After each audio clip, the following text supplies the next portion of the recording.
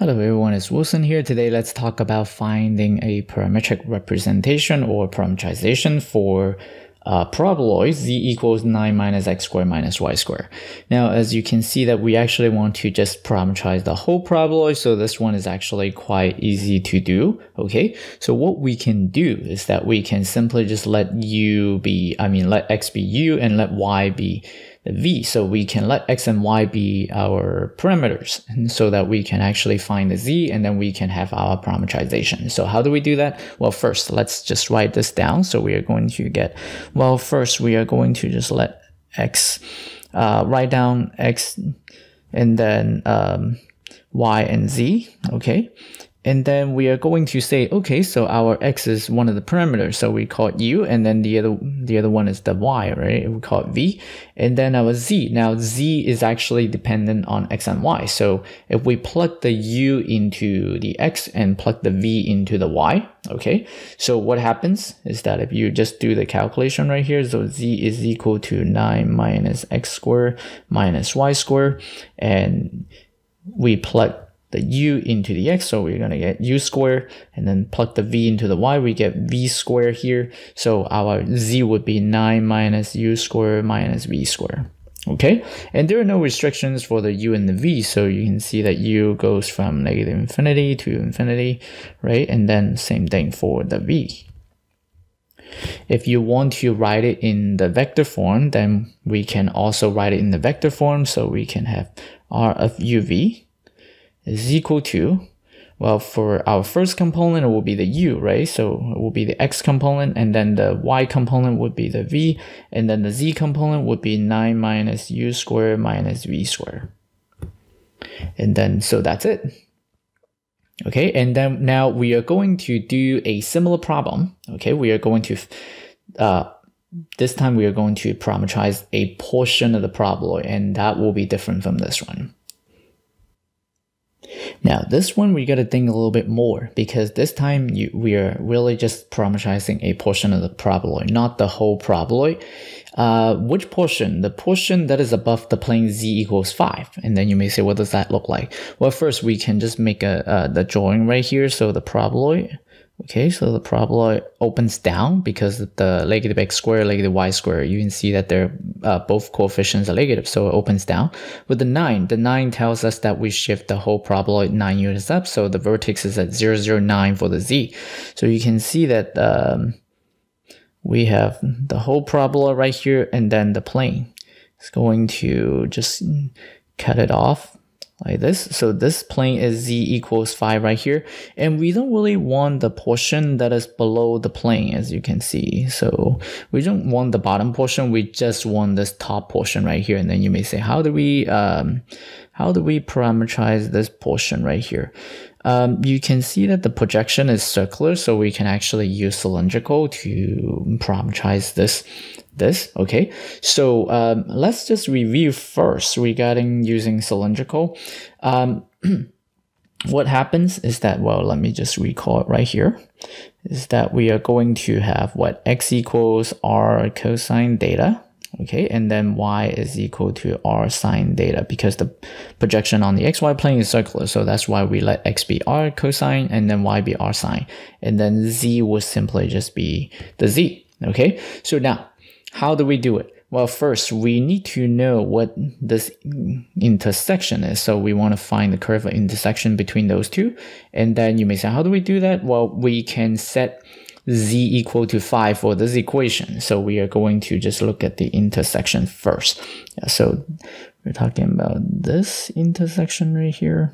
Okay, so we are going to just plug the 5 into this z here, so we're going to get 5 equals 9 minus x squared minus y squared. And then let's try to move things around here. So we are going to get, what? We're going to get x squared plus y squared. If I move those two to the left side and then I move the 5 over, so we get 9 minus 5, which is 4. So you can see that this is actually a, this is a circle. As you can see, this is a circle. This curve of intersection is a circle of radius, radius, you can see that from the 4, it's radius 2. And then, of course, it's centered at the origin, right? I'm not going to write it down. So now, what happens is that when it comes to doing the parameterization, this is also needed because this determines the bounds for the R and the data. Okay, so now what should we write? So now we can start writing this. So x equals u v, and then y, x is x of uv, and then y of uv, and then z of uv here. Okay, so how do we figure this out? Well, we can actually just use R cosine data, but instead of using R and data, we can actually just convert them into U and V, or you can simply just stay with R and data, so it's up to you. So I change the R into a U, so I'm going to get U and then cosine, and then the data changed to V, so I'm going to get U cosine V. And so just to keep that in mind, that this is simply just the R, and then this is simply the data.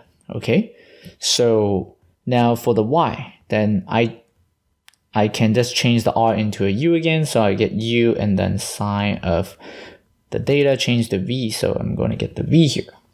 Okay, so that's simple. And then you may say, what about the z? I cannot just put the z here, right? And then what really happens is that because I'm parameterizing this, still it's part of the paraboloid, right? So I'm going to use this for the z. So we get 9 minus what? So let's do some calculation on the side. So we are going to get what? 9, okay?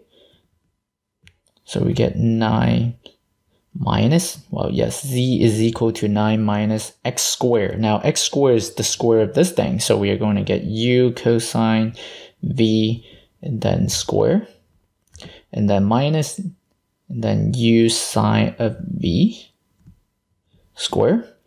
And so what do we get here? We get 9 minus u squared cosine square v, and then minus u squared, and then sine square v.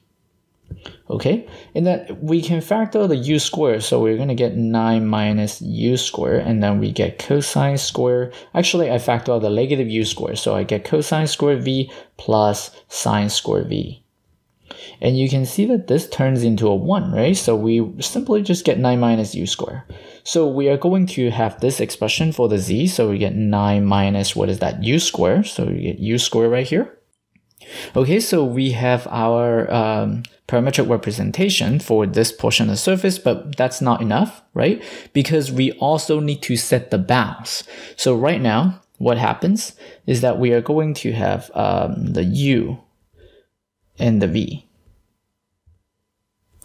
Now, the v is the easy one because the v is really just the same thing as the data, right? As you can see. So what really happens is that we are going to simply just put what? Well, actually, why is there a dot right here? So, okay.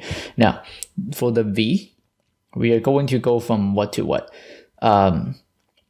Because it's the whole circle. As you can see, that is the complete circle. We are going to go from 0 to 2 pi. So that's easy. And then the u is also something that we need to figure out. The u is actually the same thing as r. What is the radius? The radius is 2. So we are going to go from 0 to 2. And then now we have our parameterization. Yeah, if you want to write it in the vector form, then you can just simply just put that in. So I'm going to just quickly do that here. So we are going to have r of uv. Okay, and what is that? That would be u cosine v, and then u sine v, and then 9 minus u squared. And then also we need to put the bounds, right? So u is between 0 and 2, and then v is between 0 and 2 pi. So now we have the parametric representation for that portion of the problem.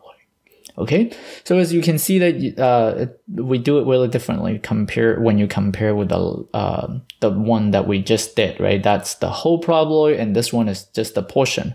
And for the portion, it's actually better to use the cylindrical. Okay, so that's it for this one. I'm going to do more parameterization for surfaces next time, so please stay tuned. I will see you next time.